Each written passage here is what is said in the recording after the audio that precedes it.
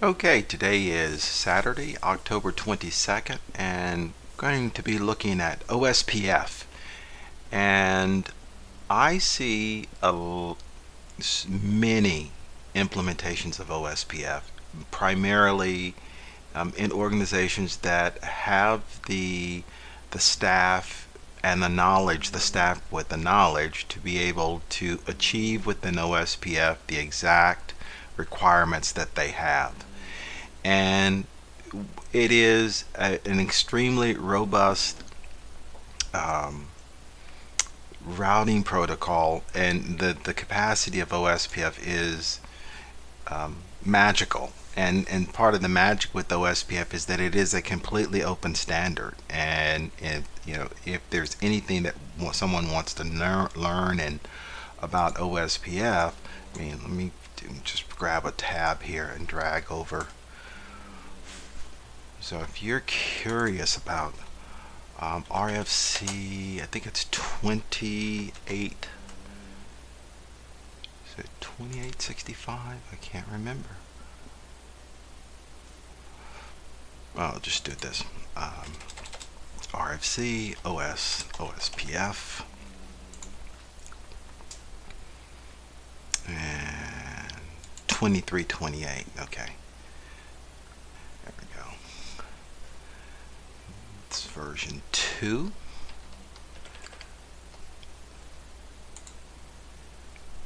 And RFC, OSPF. I want to bring up another one here.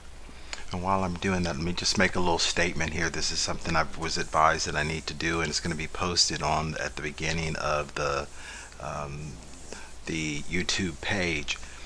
Any of the information that I'm presenting here is as is. I'm providing no warranty as to whether the items expressed, implied, or statutory included, but not limited to, any warranties of merchantability or fitness to a particular purpose, or any warranty that the contents of this item will be error-free.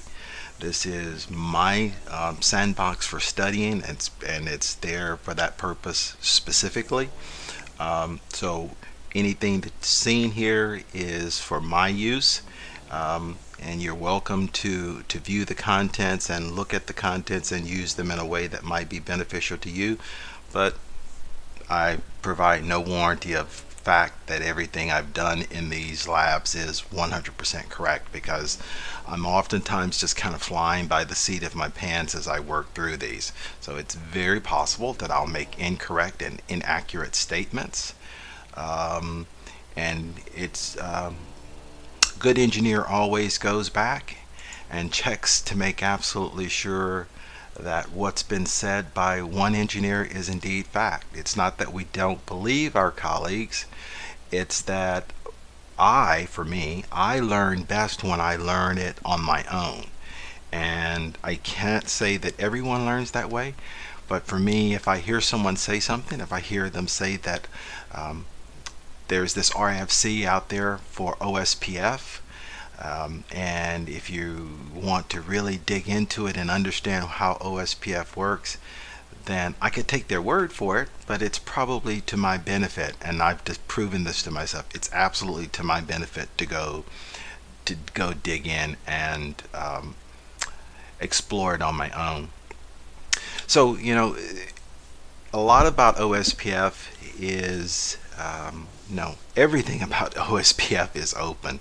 So in that, we can just kind of get started. I'm just going to hit a couple of the real high points.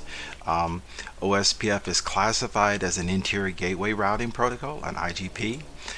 This means that it distributes the routing information between routers belonging to a single autonomous system. The OSPF protocol is based on the SPF, or link state technology, which is a departure from Bellman Ford, which we saw back in RIP-NG and RIP. One of the key factors about OSPF is that each router in the database in that autonomous system has an exact copy of the routing routes. The database is identical on all routers, and it's as the process of each router then taking that database and determining its best paths to the destinations. So we're going to look at a lot of detail, and I'm not going to wade through this because this is good reading on your own. And with that, I'm going to go back over here. So in this lab, what we're going to have is routers 1, 2, and 3. Let me make this a little larger. And I've already configured the routers with the interfaces on the routers and loopback interfaces. And with that, we're going to configure multi-area OSPF. We're going to verify that the OSPF multi-area is functioning and operating correctly. We're going to create an OSPF virtual link, and we're going to do some summarization down here with this area 100 on those loopback interfaces, and we're going to generate a default route in OSPF, and also going to use Wireshark, and I think I'll just go ahead and start it right now. I'm going to use Wireshark because we want to see the OSPF messages and how those messages flow. So if we're going to capture those at the beginning, so I'll just say we'll do it between R1 and R2 with R1, and let that go ahead and come up and put that in the background. So once we have a couple of some capture time, I can actually stop this, because then there's a repeat of the material. So you see right now the only thing that's being passed back and forth is just the SLARP, which is this is just a serial interface protocol to make sure that the link is still up, and it's just sending keep alives. So we're going to put that just down here, drag that off to the side, and go into router 1 and just take a look at the interfaces. Show IP interface brief. So there's the serial interface is configured on router 1. We have a 10.1.12.1 network there on the serial 1/0. The serial 1/3, I've got it configured, but it's not, the interface is configured, but I don't have the connected over to router 3 at this point. What we'll be using that in probably the next lab. So loopback interfaces that are configured, and notice all the interfaces are in the up and up state. Router 2, show IP interface brief. Again, all the interfaces are in the up and up state. Serial 1/0 is connecting down to R1. Serial 1/1 is connecting to R3. We'll have a loopback 2 on router 2. And look at the same interfaces on router, the interfaces on router 3. The serial 1/1 interface is in the up and up state. Again, that serial 1/3 is the interface is configured, but notice that it is administratively down and protocol down, because I haven't actually done the wiring, the connectivity from router 1 to router 3, but it's just there for now. It will be used later. The loopback 3 interface up and up, and loopbacks 100 through 103 in the up and up state. And I think with that, it is pretty straightforward. I've already, let me do show run interface loopback 1.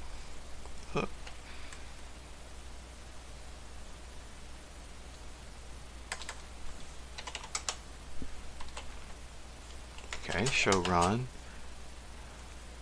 Oh, wrong router. Let me move over to router 1. Show run interface loopback 1. Okay.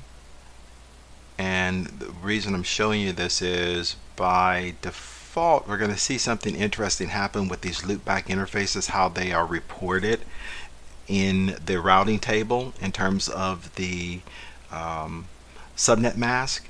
And there's some activity, configuration activity, that we can implement to actually change it to have those loopbacks reflect the network the way we actually want it to be reflected. So let's see, I think on router 1 I need to go in here real quick and do a description interface loopback 1 description engineering department.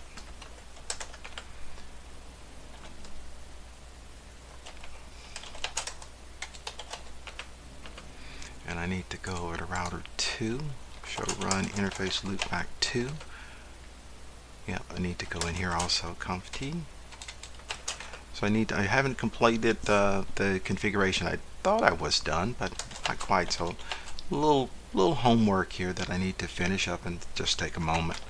Interface loopback 2, need to make this description marketing.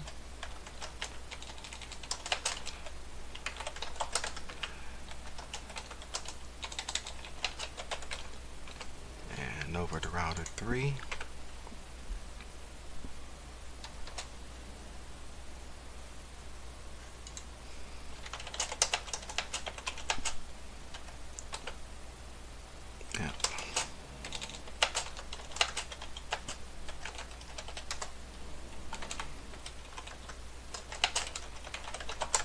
Okay, so now I've got those.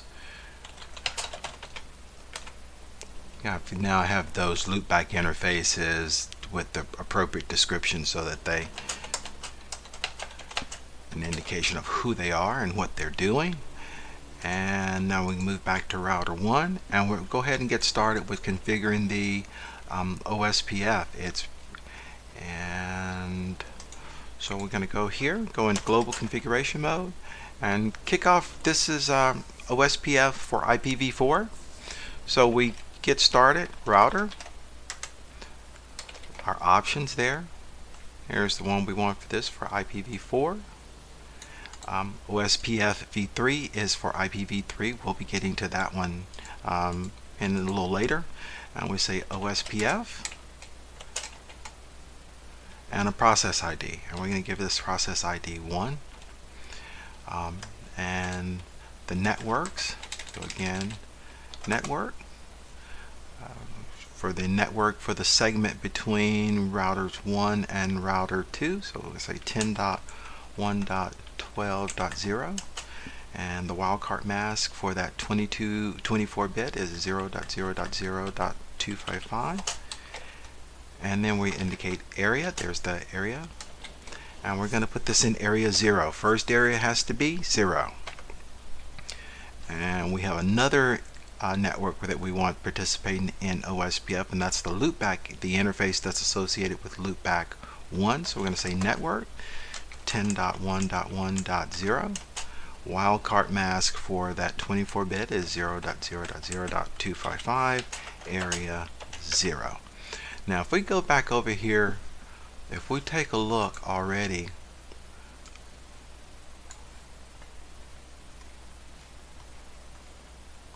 you see as soon as the hello packets are already going out from OSPF, and the first hello packets started once, and the first network, that once this network here, this network 10.1.12.0 with that wildcard of 00.225 to area 0, let me go ahead and stop that.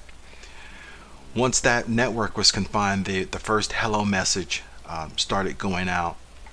And so we can look really quickly at this. Just want to look at we see the source is from 10.1.12.1, which we know is router 1. It's going to a multicast of 224.0.0.5. We've got the OSPF header here, that it is a version 2 OSPF. Message type hello.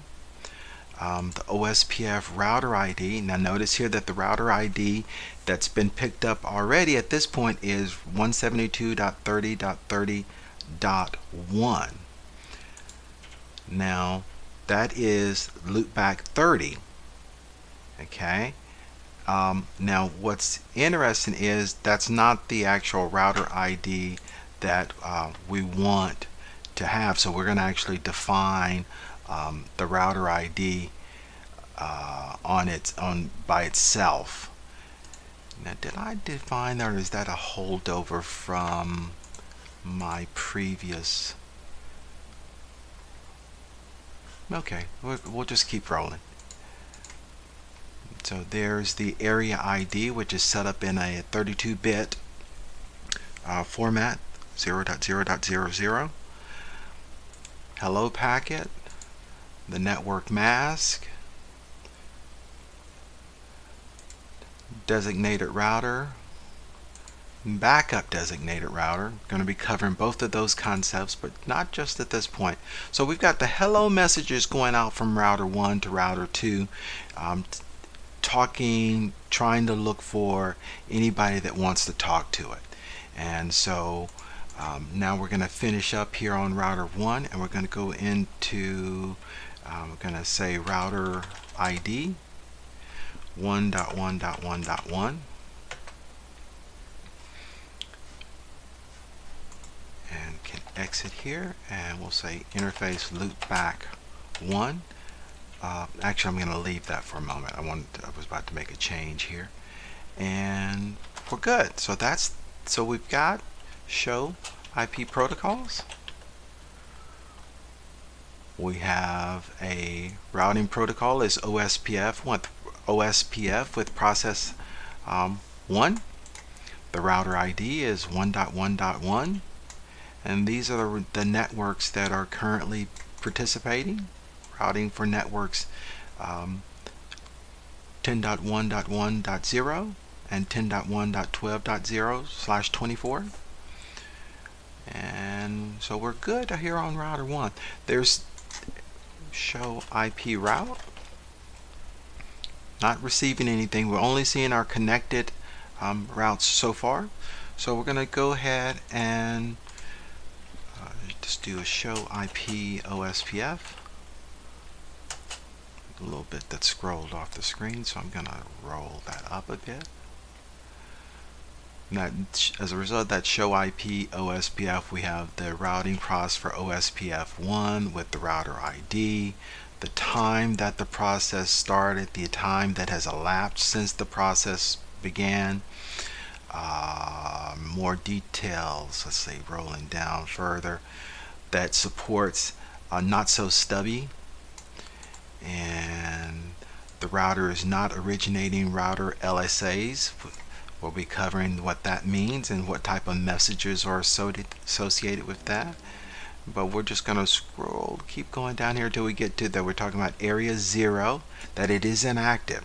So while this one it's been configured on router 1, it's not actually talking OSPF until there is a neighbor. Then it will be active. So let's go ahead and make this active and go over to router 2, go into global configuration mode, router OSPF 1.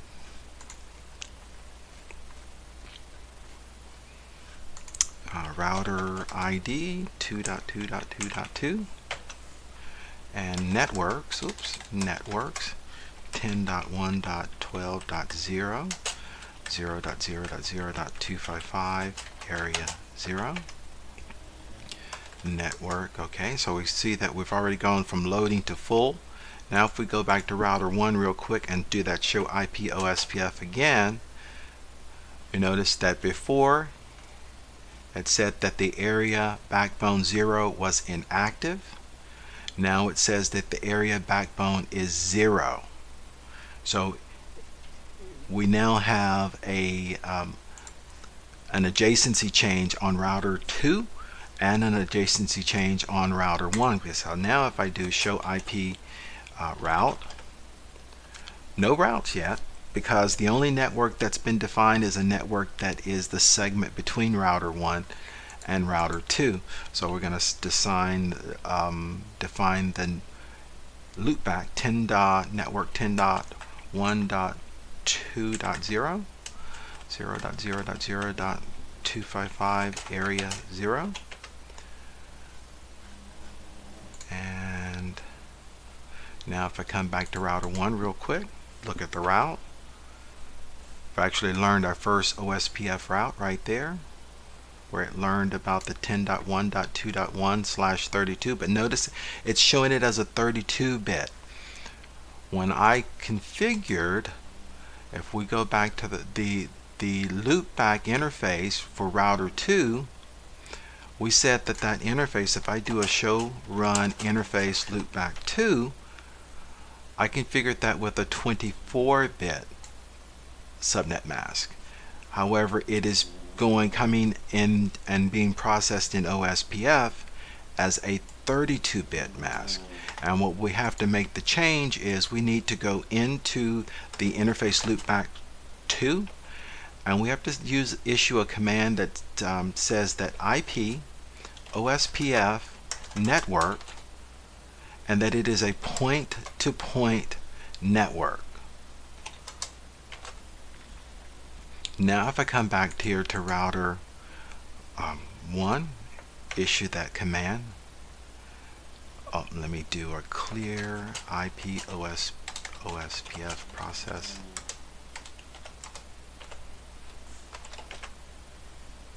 So we can bounce that, there we go, and route. See, now this has changed. Oh, we still haven't, waiting for the route. There we go. Now look, instead of it showing that 10.1.2.0 with a 32-bit mask, it's now showing it with a 24-bit mask, and this is very important. So all accomplished by changing the network type for that interface. Let's see, and I think we're done. We can do the same commands and do a write here because we have OSPF running. Do a show IP OSPF.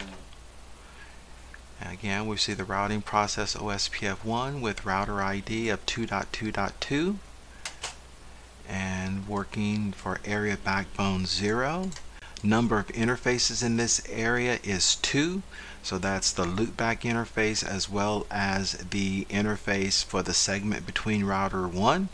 Area has no authentication. We'll be doing authentication in a later segment, and we'll also be digging a little more into the LSA types and some of the additional features in here in that show IP OSPF. So since we have an adjacency and neighbor here, let's do show IP OSPF neighbor.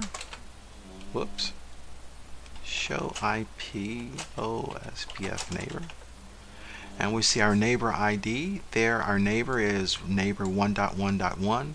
Priority 0. State is full, meaning that the database calculations are complete and the appropriate entries are now in the routing table. Here's the dead timer and the address for that neighbor and the interface. Okay, and we'll go, let's get the same information over here on router 1, show IP OSPF neighbor. We see that the neighbor is 2.2.2.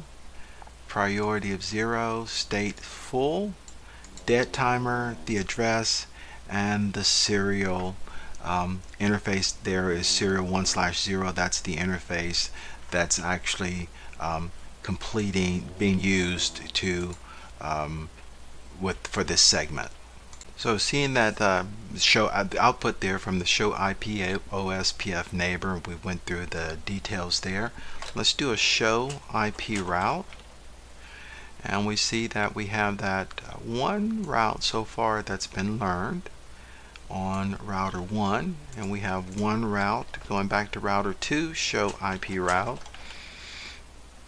We have one route that's been learned, and again, if we go back and look, I'm fairly certain we defined that 10.1.1.1 network with a 24-bit subnet mask. However, it's coming across in OSPF as a 32-bit. So let's go over here and go back in global configuration mode, and that is interface. Don't need to be all the way up there. That's probably enough. And can make that smaller.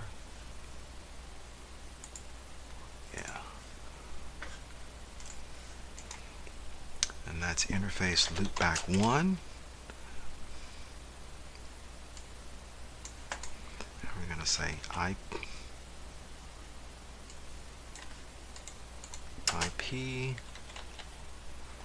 What is happening here? Oh, I know what's wrong. There we go. IP OSPF.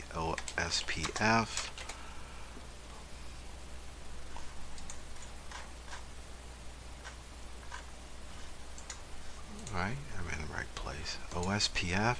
I want to look at the additional options subcommands here. We see we could actually go into where we're looking at a changing to a specific process ID. It's under here where we can work on configure the authentication on that interface. Cost, we can change the dead interval. We can change the hello interval. This message digest key would be used in connection with the authentication. But for this particular instance, we're going to be using the network command. And also we can actually shut down OSPF state to disable it under this current interface. So we're going to do those. We're going to say IP OSPF network, and we're going to define that interface for loopback 1 as a network type of point to point. Now if we go back to router 2 and look at the show IP route, and we just look, let's narrow it down and say show IP route OSPF. We only want to look at the routes that are part of the OSPF process. And now we see that the 10.1.0/24, whereas before it was 10.1.1.1/32. Okay, so we've got OSPF up and running between routers 1 and router 2, and now what we're going to do is jump on router 3, and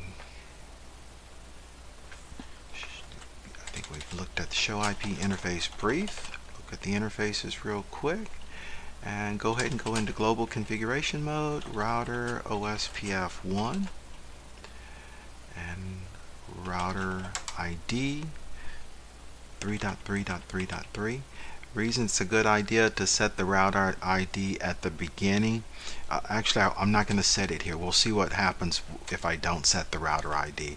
I'm just going to leave it as it would. If right now, if I do show IP protocols, it says that the router ID is 192.168.103.1. Okay, it went to the highest loopback interface. So we're going to leave that, and I'll just go ahead and complete the network network statements 10.1.23.0, 0.0.0.255 for area 23. We're putting this, the segment between router, we're setting up a different area for on router 3. Okay, so that's area 23, and then we'll say network 10.1.3.0, 0.0.0.255 is the wildcard mask, and area 23. And we'll also go ahead and exit and go into the interface for loopback 3, and we'll say IP OSPF network point to point. So we get the correct subnet mask being transferred on that segment. And if we do end here and let's write this and show IP OSPF. So we see again that we are talking about the routing process ID of 1 with an ID of 192.168.103.1, and that the bandwidth is reference bandwidth unit is 100 megabits per second, and this is for area 23. Now what's gonna next thing we need to do is can't remember. I think I actually, yeah. So I've configured router 3 for that network. I need to go back up here to router 2. I know I was forgetting something. Need to go into router OSPF 1 network. Bring out my notes. One of the things I've learned is when I'm working, it is important for me to have notes to work from, not to be completely verbose and have everything written down, but to have a starting point, because it's easy to get very lost very quick and forget the exact next step. So we're going to put that in. That's that 10.1.23.0 network, and I'm going to put that in area 23. And we should get, there we go. And now we've got our adjacency change with router 3. Now remember what I showed you. We were talking about if I come out here and I show IP protocol. Oops. We see that the router ID here is 2.2.2. If we come over to router 3 and I say show IP protocol, we said that the router ID is 192.168.103.1, which is that's the highest loopback interface that's configured in the up and up state. So I actually want the router ID on router 3 to be 3.3.3.3. So I'm going to have to go back into the OSPF process and say router ID 3.3.3.3. Now watch what happens. Okay, it says reload OSPF, reload or use clear IP OSPF process command for this to take place. This is not something to do during production time. And why? Well, you'll see. I mean, you can kind of get the idea here. Reload automatic means that the router is taken offline and the iOS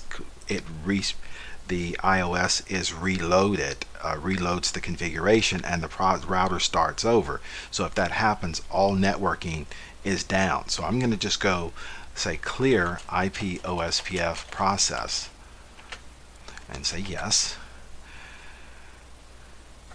It happens very quickly here in GNS3 and in a lab environment. However, in production this could take a little longer, and it is an outage when that happens because we go down from full to down, neighbor down, interface down, or detached.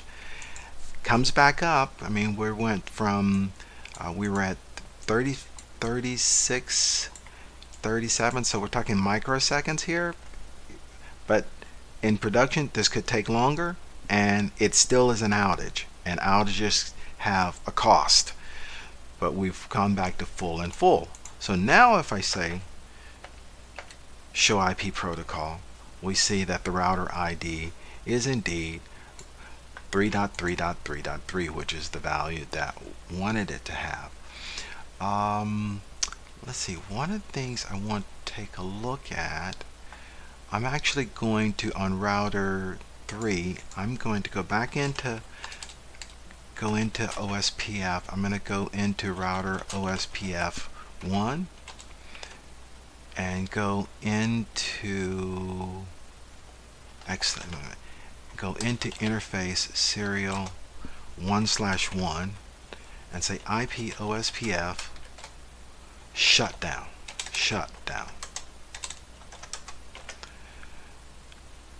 Okay, we see the neighborhood that neighbor adjacency is gone, and the reason I want to do that, I want to start another capture between router 3 and router 2, and because I want to capture, look at the details for this capture, and some of this is going to be helping in terms of looking at the type of message that are passed in OSPF. We see the hello message there, so I'm going to go back into router 3 and issue the no IP OSPF shutdown.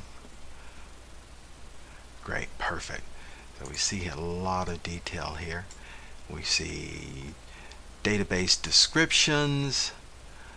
We see LS requests, database description, LS updates, request, updates, update, and then we're back to hello. So we're going to look at that information, those messages, and I think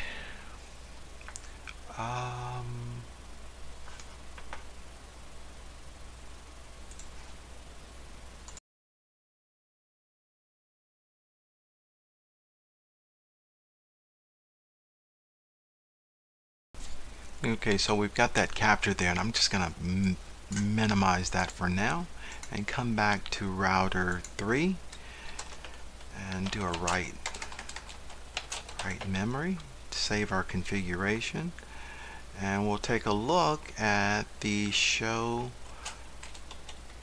IP protocols and see that we're talking about OSPF process 1, and the router ID is 3.3.3, and the networks that are routing for the networks that are listed here, the 10.1.3.0 network and the 10.1.23.0 network. If we do a show IP route,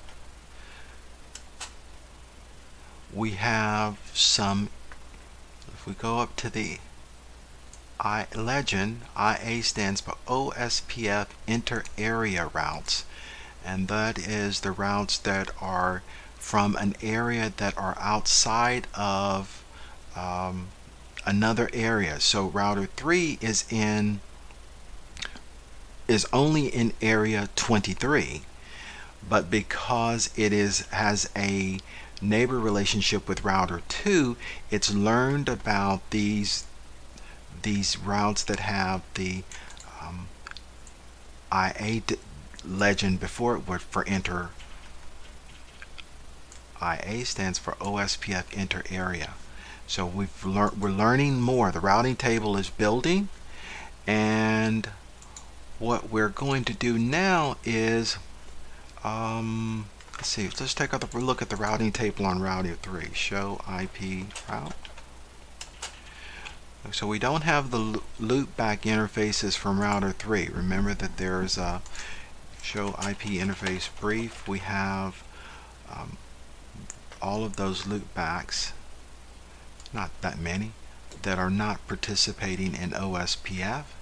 So what we're going to do real quick is let's get them in, and we'll also make sure that we change the network type so that the appropriate subnet mask is sent along. So we're going to go router OSPF. Now we're going to go into interface loopback 3 IP OSPF network point to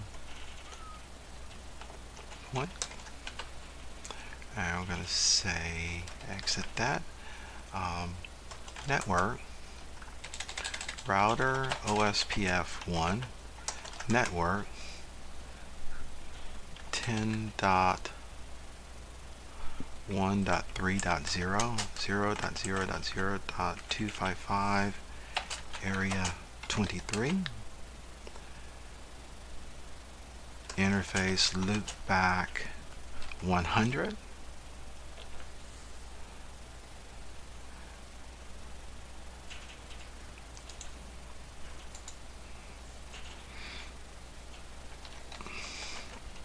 network. I'm jumping ahead of myself. Router OSPF. My notes are incorrect here, so let me back up. Let's go back into the router process. Let's first get the networks for the loopback interfaces participating in OSPF, and then I'll change the network type to point so that the subnet mask is correctly reflected in the routing table. So we're back in the router process, and the next network that we want to get in here is the network. If we do real quick, do show IP interface brief. Okay, so we want to say network 10.1 no, not 10, 192.168.100.0, 0.0.3.255, area 100.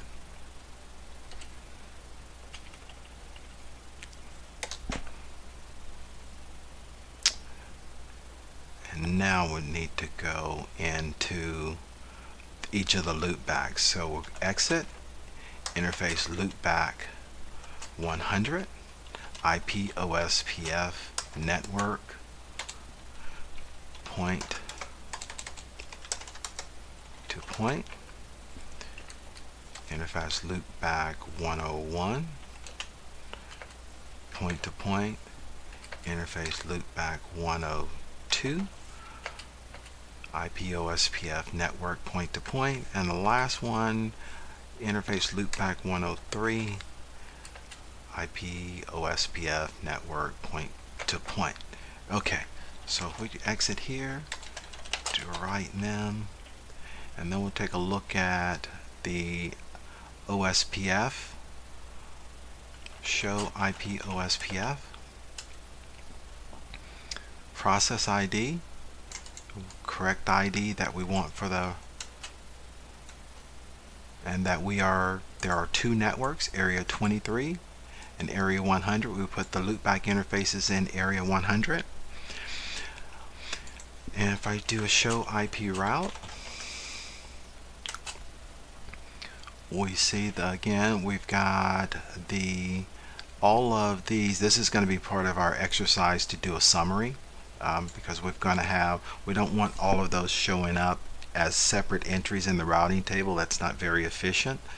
So we'll keep doing a summary address. And I think what I want to do now is let's come over to router 1 and show IP route. What have we got in here? So we've got some inter-area routes that have been learned here. Also, we've learned about the 10.1.3, and we've learned about the 10.1.23. Okay, so there are times when we had a trading partner that needed to have access to the client's environment, but they didn't have an interface in area 0. And we know that, if I can bring it up real quick, let's see. Yeah, here we go. I mean, by definition, OSPF, all areas in open shortest path first AS system must be physically connected to the area backbone area 0. But there are cases where that's not physically possible.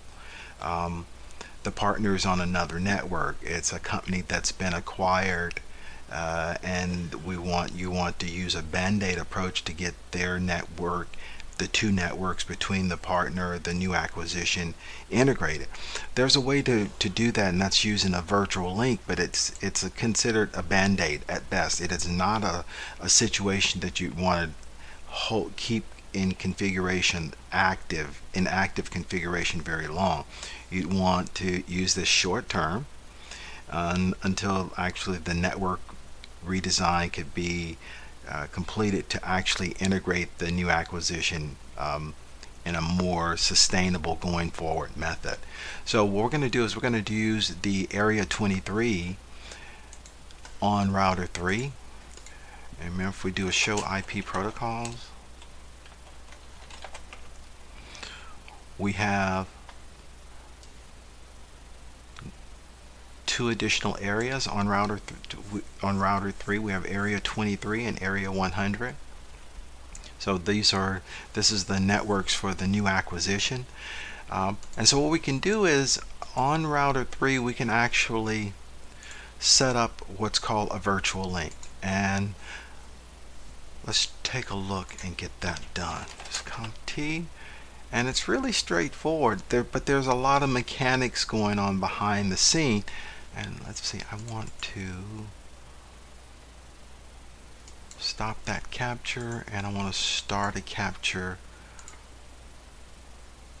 No, stop.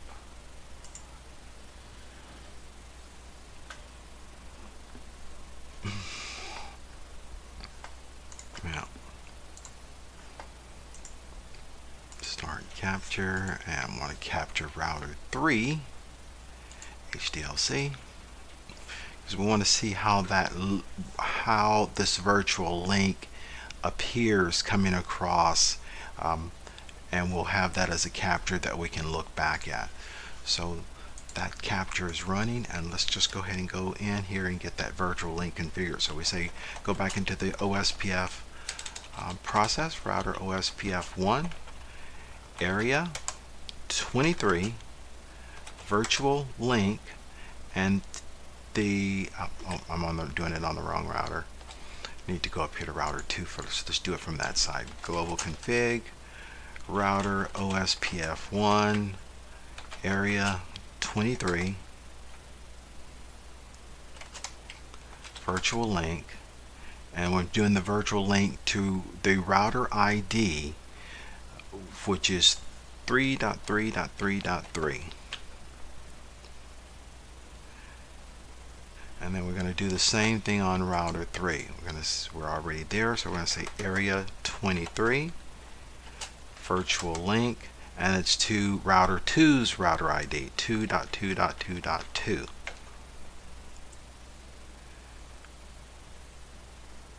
And I should have seen, there we go. So we've got the adjacency change there for process 1 for the neighbor at 2.2 OSPF virtual link, loading and to full. And if we do a show IP route,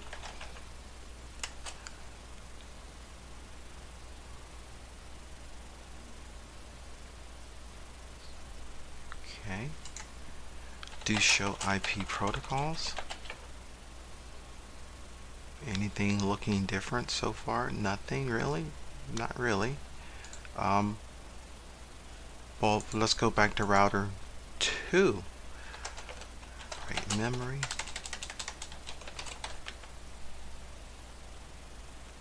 And let's take a look and say show IP route. Now, our routing table has changed. We're now seeing, we see the enter. If I go back up, before our router table on router 2, we only had the 10.1.1.0 network, which was from router 1. However, now we're seeing enter area, OSPF enter area. We see those 100, 101, 102, and 103, and we'll also note those are coming in because of the virtual link. And what we're going to do is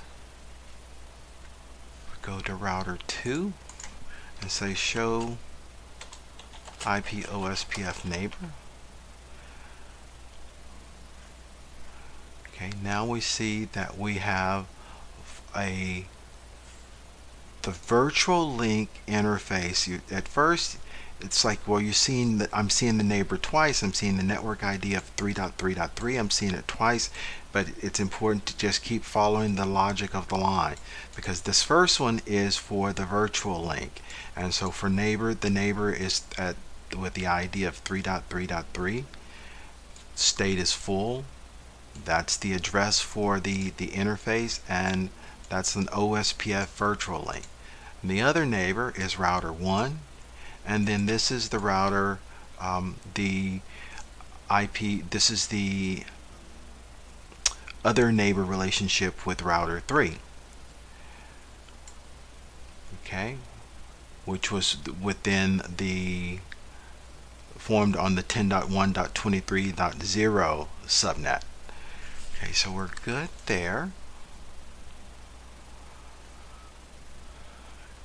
And I think the last thing we need to do, there are two more things, maybe no, one more thing, is to make this clean up the routing table so that it's a little more efficient, because we do not need on router 1 show IP route, we do not need all 3 of those addresses appearing in the routing table on both of these routers. We can actually have a summary address in the OSPF process for this area border router, which is what router 3 is, and we can actually summarize those networks, and we can optimize that routing table on routers 1 and 2 by having the summary sent out by the area border router.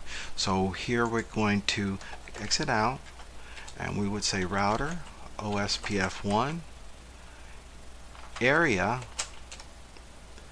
it's area 100, because that's where the loopback interface is. Those loopback 101, 102, 100, 102, 101, 102, 103 are in area 100. Look at the options here. Range, summarize routes, matching address, mask, border routers only. Very important there. Only on the border routers will this work. And we're going to say 192.168.100.0, 255.255.252.0. And if we go back here, that's already changed. It may take a moment.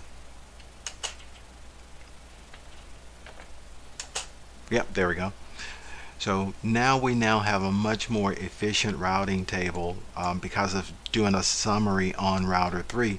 So we're saying that for any of the networks on this 192.168.100.0/22 subnet, this is the path to get them through serial.1/1. So instead of having this multiple entries as we had previously, a lot cleaner, we have one entry that's telling us where we need to go. Should see the same thing back here on router 1, show IP route. Again, we have a much cleaner entry, single line entry for those routes having been summarized. And I think let's do a show IP OSPF database. And this gets into some of the details of the types of messages. So far we know that router 1 has one neighbor that it has formed an adjacency, a relationship with, and that's router 2. So we see we're getting we have summary link states, and we have router states, area 0. And we're going to be going really deep into this because I actually start that in the next session. We want to talk about what this database, what the importance of this database, and what the information in the database, how it can be used to determine exactly what neighbors we have and how those neighbors are transmitting and the relationships we have with those neighbors. So I think it is one last thing, which was that this loopback 30 interface on router 1 was to be simulated as our internet connection. So we need to now have this network need the router, the OSPF process to let router 2 know that there is a default information, a different path, because right now router 2 says doesn't have any default paths. It's going to look into its routing table. So we want, for internet activity, anything that doesn't have a designated path, we want router 1 to be that path. So let's go back over here. I'm going to say router 1 into global configuration mode, router OSPF1, and it's pretty simple. Default information. I've seen this before. It was used in ripng, very similar command. We're going to say default information originate.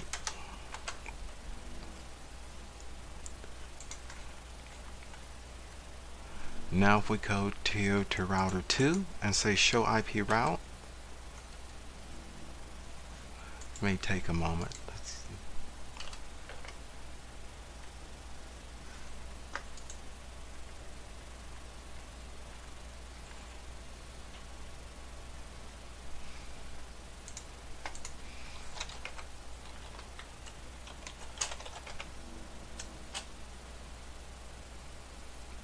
See, can we ping from router 3 over to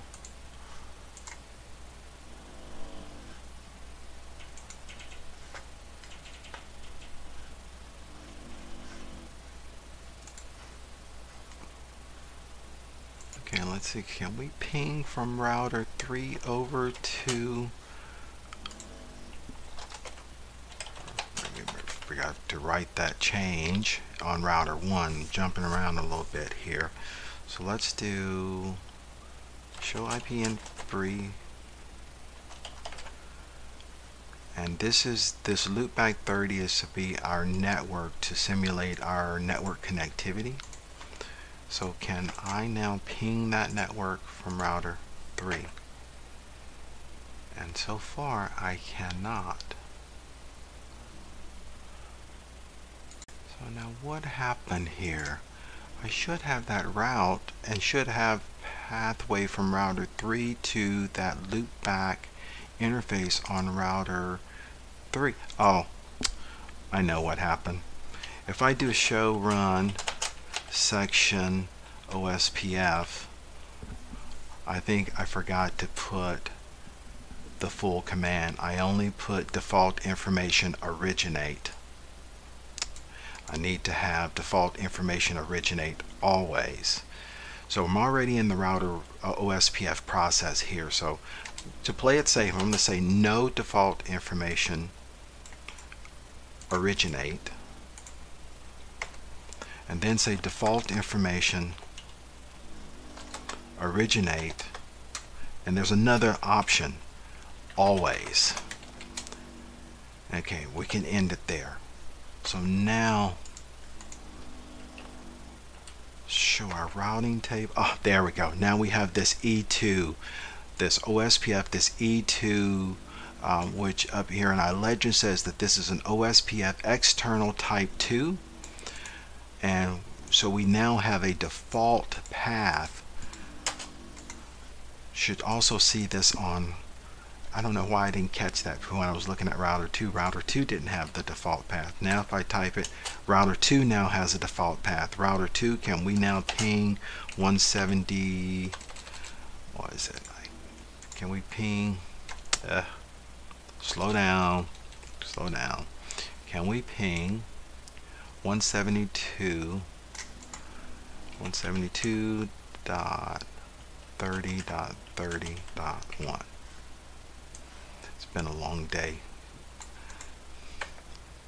Yay, success. So router 2 now has access to this network that we're simulating our as our internet. So router 3 ping.172.30.30.1.